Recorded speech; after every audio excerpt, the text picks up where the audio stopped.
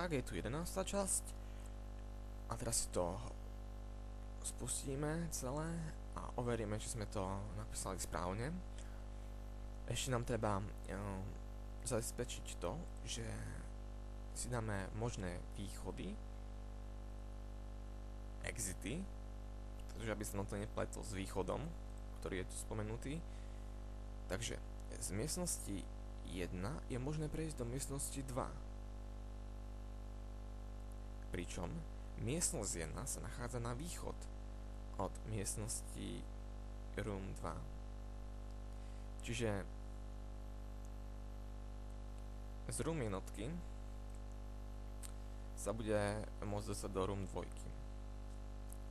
Ale nepíšu tu, že z room 2 sa môže dostať do room jednotky, ale to asi vyplýva z toho. Takže dáme tieto dve možnosti. A to takto. Room 1 set exits. A teraz na západe nič nového, ale predsa len room 2, len najprv musí byť takto inicializovaná, až potom ju môžeme použiť. Room 2, inak nič.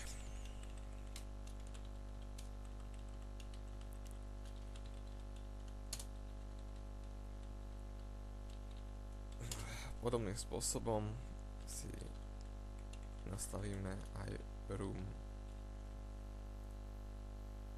2.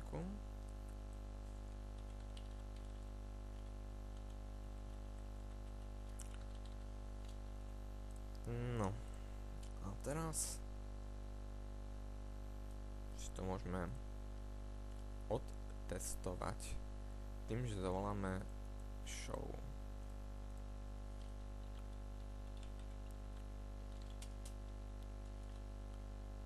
Show this game get win.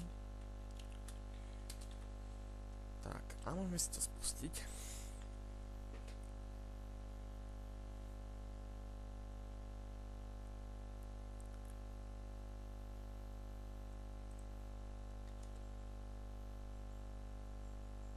Aha, teraz sme v hernej slučke, čiže nám to nevypíše, pretože tým, že tu pustíme start, tak sa dostaneme do hernej slučky, ktorá nám znemožní inicializovanie týchto vecí. Takže najprv to vypíšeme, ale takto. Musí to mať nejakú postupnosť. Čiže teraz nám to vypíše, snad správne.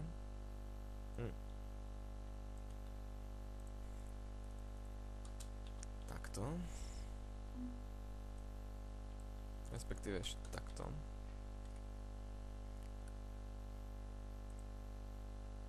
OK, tmavá komora je vlastne room jednotka a možné východy z miestnosti je západ. Áno, pretože sa nachádza na východ od miestnosti 2. Čiže vzhľadom na miestnosť room 2 je na západe. Ako room 2 od room jednotky je na západe. Takže západ a v 2 je východ. Dobre. To by sme mali. Ideme ďalej. Implementujte metódu get a current room.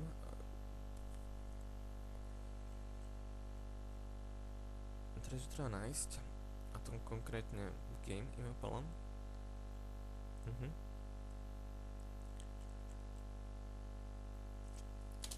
Takže room imapelom.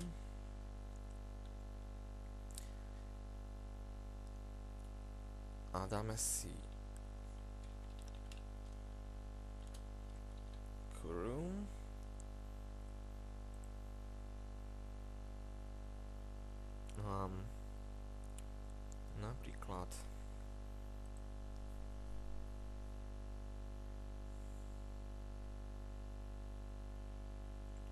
mali by sme nastaviť aj defaultnú room, tak nastavíme asi room jednotku. Čiže pri inicializácii napríklad current room je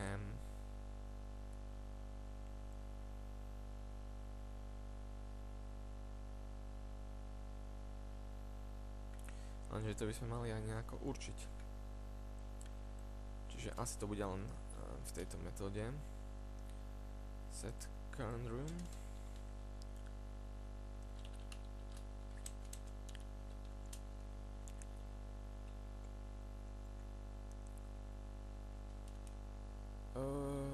Current room.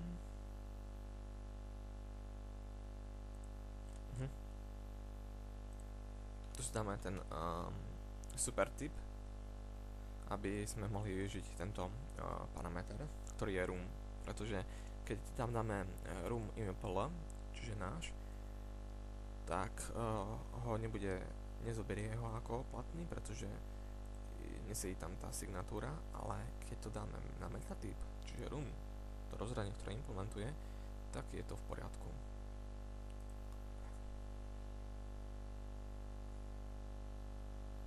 Get set máme.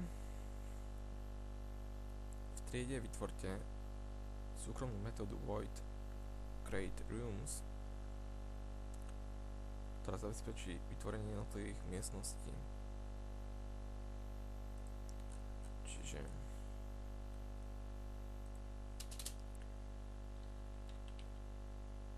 private create rooms create nám zrobí to, že nám vytvorí 6 miestností.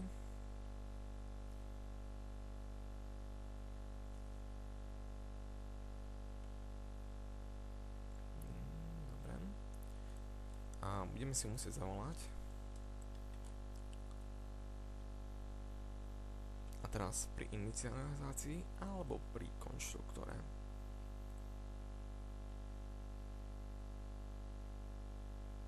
Pri inicializácii. Dobre, takže si dáme, že takto. Lebo teraz je private, čiže z metódy main by sme k nej nemohli priamo prestupovať, ale cez init je to možné. Bude to void. Tak, vytvoríme si tieto miestnosti.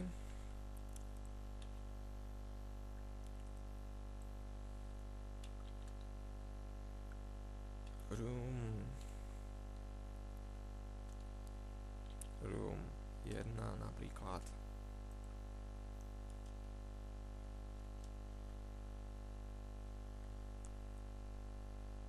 New room impl.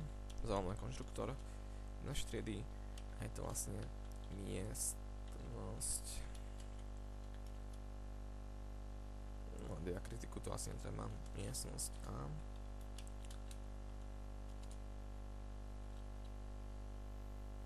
OK. A obdobným spôsobom vytvoríme aj ostatné. Čiže takto.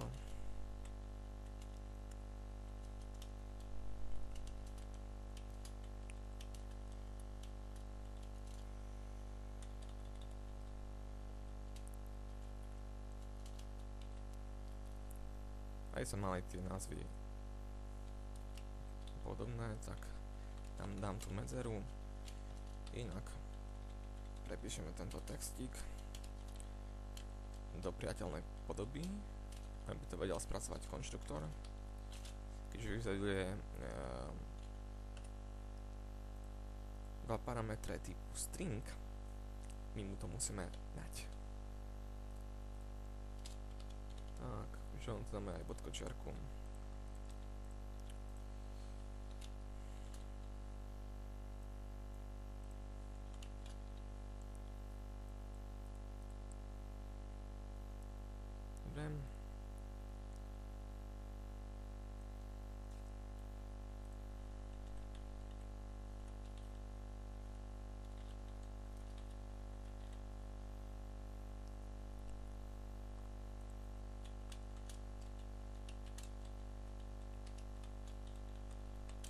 Takže vytvorili sme si týchto 5 miestností. 5, 6, dobre.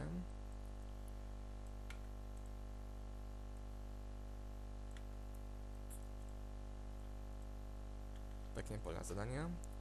A teraz budeme musieť implementovať aj tento mechanizmus, ktorý je nakreslený tu.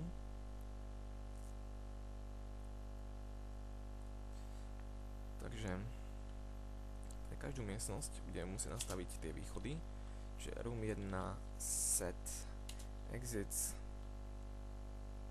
Teraz pozrieme sa, room A má na východe miestnosť B, čiže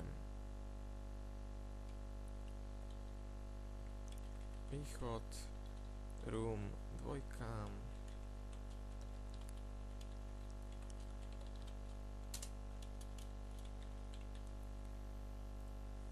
ďalej pre dvojku nastavíme západ Ačko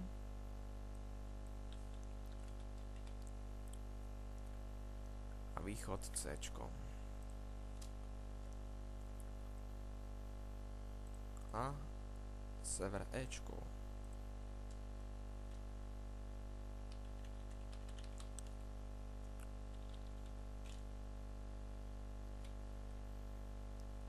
Dobre.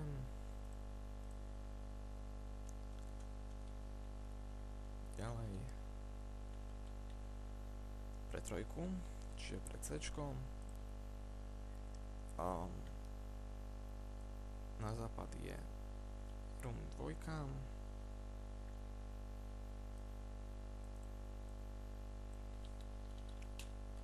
na východe je room 4. Áno. A na severe je F, lenže počkať, nedá sa prejsť.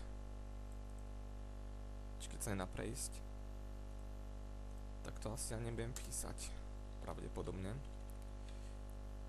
Dáme si pre 4, tam to je na západe room 3. Inak nič.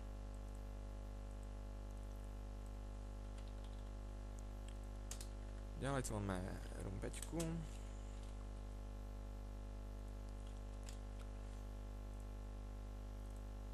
Na východe je F a na juhu je Bčko.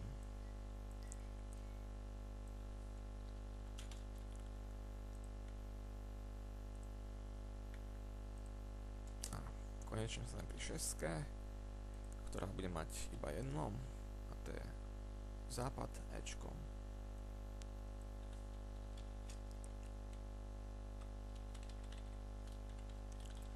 Snáď som sa nikde nepomýlil. A keď áno, tak to zistíme neskôr. Ďalej v metóde void init zabezpečí inicializáciu miestnosti a zobrazenie aktuálnej miestnosti.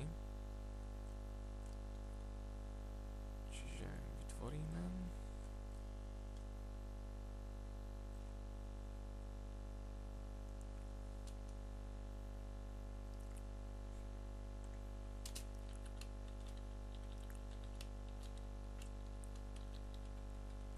Dáme to na jednotku napríklad.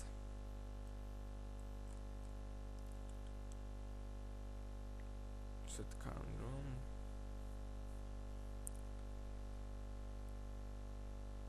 Budeme mať prístup k týmto miestnostiam alebo nie.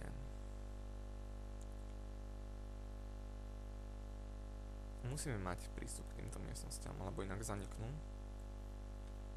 Pretože ako náhle, keď vyjdú, čiže to musí byť. Čiže si to asi urobíme takto. Room.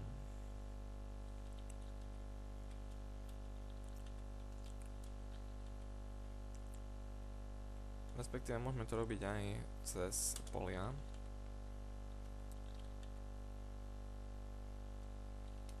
A tak to bude asi aj rozumnejšie.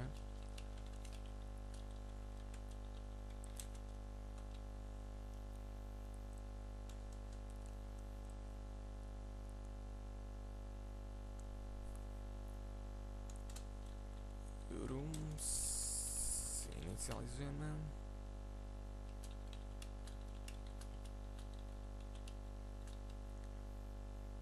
No a toto si dáme takto. Rooms. Add. A toto. Tak to bude asi zrozumiteľnejšie.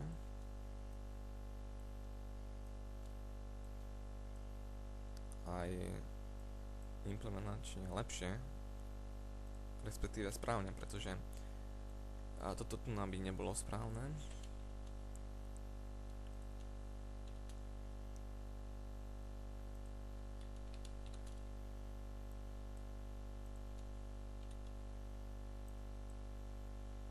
Tak.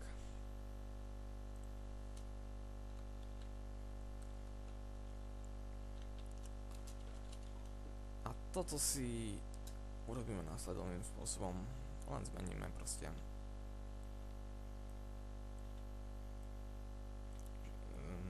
prístup k tomu, že tu bude pristupovať cez indexy. Tak. Keď sa indexuje od 0, tak všetko musíme znižiť o 1. Čo nie je až taký problém.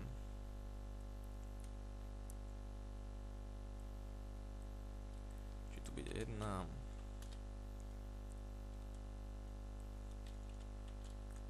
4. 2,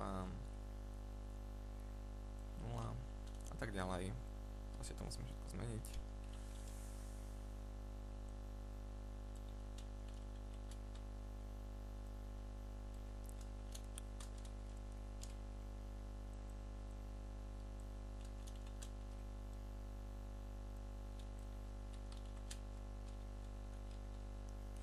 No, to som vedavý, či som sa niekde nepomýlil.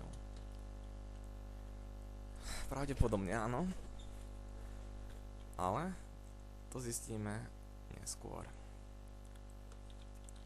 Teď nastavíme to asi na jednotku, ako na 0, teda na prvý prvok. Ideme ďalej.